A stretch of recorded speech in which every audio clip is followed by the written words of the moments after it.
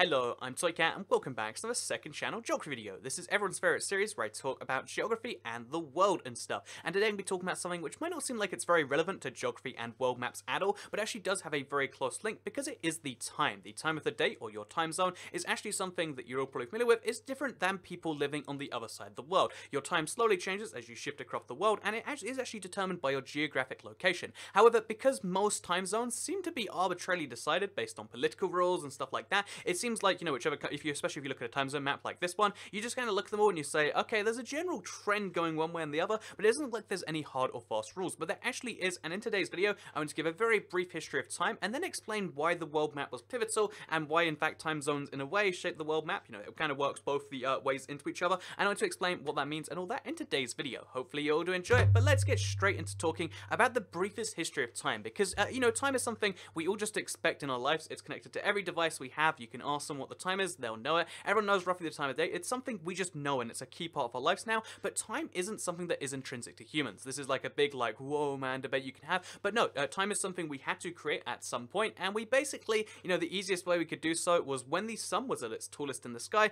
That was generally noon. That was 12, and then we made a 24-hour clock around that, blah, blah, blah, blah, we got time. So this was easy enough to do, like, oh yeah, if noon is when the sun's at its highest, but bear in mind that when the sun is at its highest, it's something that changes from part to part of the world. If you're in, even part of the country, if you're in the southwest tip of England, then the sun's going to be at noon a little bit before it's going to be there in the other side of the country, in, let's say, Canterbury, for instance. So there's a big difference between even the same country, but it's not a big deal because if you were traveling across the country, you would lose, it would take you hours to travel a distance of minutes, and it wouldn't be a big problem. And plus, because there was no way to tell the time in between, because you were measuring on this one thing, it was like, okay, this is all fine and good until the world started getting more connected. Railways were the biggest example, but also, like, obviously, as people are moving across the world and the country faster, you need to be able to work out what time it is, and there needs to be like a proper schedule, especially if you're trying to catch those trains. So, in America, for instance, you got to bear in mind there is like 5 hours worth of time drift between the it's like 4 and a bit worth of time drift between the very west coast and between the very east coast. You can't just have them pretending the same time as there. So what they worked out instead is we're going to work out time, and although a universal time was trying to be created where they assumed there'd be a clock at the center of the world and everyone could shift their times based on that, that wasn't quite so popular. So what ended up happening instead is something called Greenwich Mean Time came about. So Greenwich is in London, or it's like loosely in London. You can argue it's a separate place, it's one of those things, but Greenwich is just over here. I've been there, I made a video there once, and this is actually the zero meridian on the Earth. This is the, I believe it's the, I always get this one right, this is the 0 degree line of latitude on the Earth that we all decided as an easy way to measure that's where time kind of starts. So basically, whenever it is noon in, I guess a new day starts 180 degrees opposite of Greenwich, and Greenwich is now basically the center of the Earth as far as latitude goes. That's why it's called the prime meridian, and it's a very important thing that I guess kind of important, kind of interesting to me, puts London at the very center of the world. So anyway, why is this so relevant? This means that every other country determines their time based on Greenwich Mean Time. They do some number of hours one way or the other, but again, if you might think, okay, well, it's easy as that then, so why are time zones not so simple? By the way, my camera's really glitching today. I don't know why. It's just, usually it just doesn't, and today it just is anyway. So I guess we'll just say, oops, sorry about that. But yeah, staying on subject, if we're gonna mess up anyway, then let's hide the background, and let's be spooky in the sky with like some weird, yeah, isn't this great? So yeah, basically. Let's stay on topic for a little bit. Basically, the way that each time zone was decided was 15 degrees of latitude on both sides of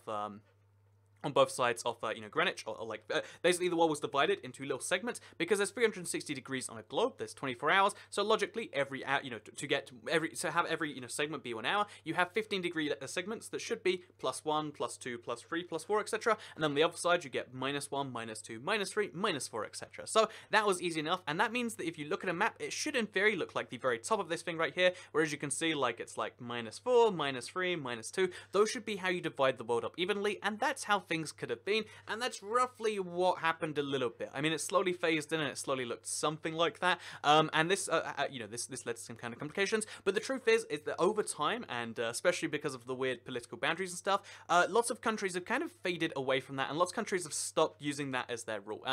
Russia was the most recent notable one, where they said we're just going to permanently stick to summertime, which means they they moved an hour basically, which didn't make sense because they preferred those hours for their country, but lots of countries have been moving around their stuff for a whole bunch of reasons. And if we look at this map again, you can actually see how lots of countries, again, these up here are what should be the hours. This is what is based on noon, based on the UK, as you can see, 0 degrees. So, you know, UK is on GMT time, like plus 0, basically. But then for lots of countries, for some reason, do lots of weird things where they're on the slightly wrong time zones. So, for instance, look at Iceland. They're in -1, basically -2. They're using 0 time zone because reasons. If you look at all of Europe, France, the very west parts of Germany, west parts of what's that country? Norway. The very west parts of lots of these countries. If you some of Switzerland, even all these countries should be on 0, but because there's like a big European time zone, pretty much all of Europe, even a little bit to the west of +1, and you know, way to the even a bit to the east of +1, and way to the west of it, are actually using +1 to have this kind of cohesive European experience thing. It's a bit confusing, but it means that there's this big block of countries, most of the EU countries, in fact, or most of the EU area countries, are actually using the exact same time zone, and it makes things a lot easier for them. I mean, not for me because I live in the UK, but that's just an interesting thing you might not know. But then the other examples are way worse than this, because this is kind of lots of countries independently making decisions. Lots of countries have decisions where they make lots of,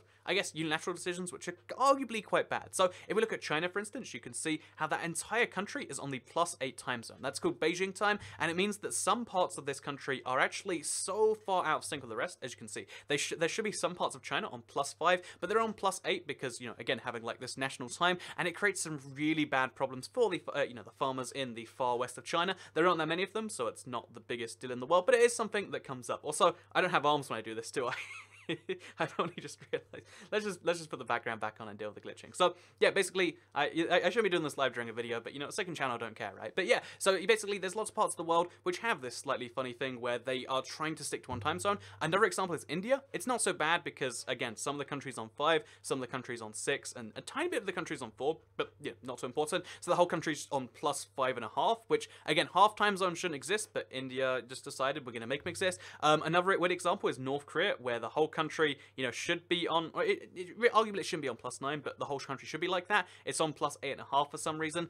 Nepal was actually the last country to switch to a proper time zone. They're on 5.5, so Nepal's over. Basically, lots of countries do slightly weird things with it, and these don't follow the proper boundaries because they have to follow the rules of the people who live there and what they want to do. Again, if you look at the US, this isn't like following state lines or anything. Loads of states are actually split in half by these lines, and that's that's because they're following it normally. But lots of states don't go that way, and it creates this very weird map where, as you can see, even though countries, you know, the ideal time zone, or like the correct time zone based on noon, is like that, countries over time have decided for political reasons to go one way, for just, you know, it's too much effort reasons to go one way, and also because countries, again, like Russia, like North Korea apparently, and like some of these other countries, are actually trying to have their time be shifted a bit more to have more daylight. That's why we have daylight savings times, and that's one of the weird things about that. But to go back to the map then, so you might say, okay then, it's like, yeah, you said this was all about maps, but really that's just one particular map right there, right? However, if we then go back to the regular map, so let's, you know, let's do it in German now. Let's do it. So basically, if we go back to the regular map, then as you can see, there's this thing over here which you might have spotted on a world before. It doesn't show up on a globe, only on a flat map, right? There is no date line here, but if you go back to the flat map, as you can see, there is this mystical line with the dashes there. You can only see it from a certain distance out, and you might have always been curious as to what this is. This is the international date line, and it's a bit confusing because it it should be a perfect straight line, 180 degrees around the world from, again, Greenwich. So it should be following that exactly right. However, it doesn't, and the reason for this is the same thing, where it's like there is a clear boundary from one to the other. But you might think, okay, then, so what is the international date line? It doesn't follow a straight line, you know, for reasons like, there's a bunch of reasons as to why, but what is it? It basically, the consequence of having time zones which go +12 one way and -12 the other, which is, it's always going to happen regardless, is that eventually those two points meet, and you have a place that's essentially, you know, like, let's call it 11:59 on one side, and the other one is like 12:01 on the other, but there is a day difference between the two. So even though you can seamlessly keep going around the world like that, if you did, you would just lose time indefinitely and it'd be a glitch. So the way that that's fixed, or the way that that just couldn't be allowed to happen, because it's not like a game where we're, you know, breaking out a game breaking fix. It's just that the way that is kind of come across is that this part of the day, all the way over here, so where Alaska is at its furthest, is actually still on, you know, whatever the day is right now. Let's call it the 9th of June or something, right? So this is the 9th of June over here, whereas all the way on the other side, because the day at some point crosses over, this is the 10th of June. So it's the exact same time on both sides of this, or almost the exact same time. When you cross over, it's only 1 hour difference. However, an entire day passes at the same time, and that's one of the fun facts you might not have known about the International Dateline. So then you might say, okay, so there's a magical point on the Earth, which once you sail over, you gain a day or you lose a day. Again, if you're going from the 21st to the 20th, you gain a day. If you go from the 20th to the 21st, the same time is there, but you just cross over a day. And, you know, the argument to that is like, oh yeah, if you permanently cross from one to the other, you do gain or lose a day permanently, but it's 1 day. That day doesn't really just get gained or lost. Your time gets reset in a way. And it's a weird little thing, but that is the International Dateline. However, you then might say, so why is it not a straight line? And the obvious easy answer is like, well, I mean, we're not going to cut off Russia and have them be on a separate day, so that makes sense. What's on America is on one side, Russia's on the other. There is a literal day dividing the two countries, which I think is kind of cool, actually. But also, this part right here is the other big questionable thing. And you might say, what's the deal with that? Well, basically, all of the countries, there's lots of micronations in the Pacific Ocean. It's not, mostly made of big countries, like, Hawaii used to be an okay, not even really okay sized country, but, basically, the Pacific Ocean is not made up of many big countries. However, there are lots of countries in there, and sometimes they're doing business with each other, and because of the big time zone, even though there's only 2 hours difference between a country over here and a country over there, the time, the date gap made it really, really tricky, so they figured, for business purposes, and just because, why not, they would go all the way to, instead of, so instead of going to -8 or -12 or whatever, they went from -12 or -10 to being +14. So that means even though there should only be -12 to +12, and then they match up and stuff like that, instead it keeps on going over here, and it creates this very weird anomaly where there's a few countries like Kiribati over there, that's right, Kiribatis are in and everything, who are on very confusing time zones. Oh look, there's London. Isn't that a fun little coincidence? So yeah, that's Kiribati, one of the confusing countries on a ridiculous time zone all the way over there, just so they can trade with Australia and other, little island nations in the Pacific. And there is a fun fact you might not have known about the world. We're all decided by this magical map, this magical map right here, but then every country decided, what if the magical map didn't control us? And because of that, the world is going to be harder and harder to properly, navigate times. But truth be told, time isn't a tricky thing for most people.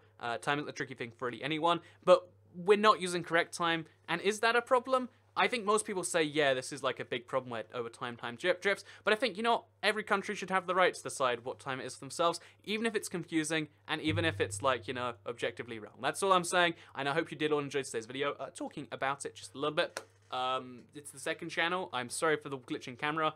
Could I make it better by, going transparent maybe, and showing you, oh, look, I have no arms. Is this fun? Does this make your life better? Does this make up for all the glitching? Maybe? I don't know. But I hope you all enjoyed the video. Because I will see you in the next one. Second channel, don't care. Good. Why are my hands half glitching out? Whatever. Anyway.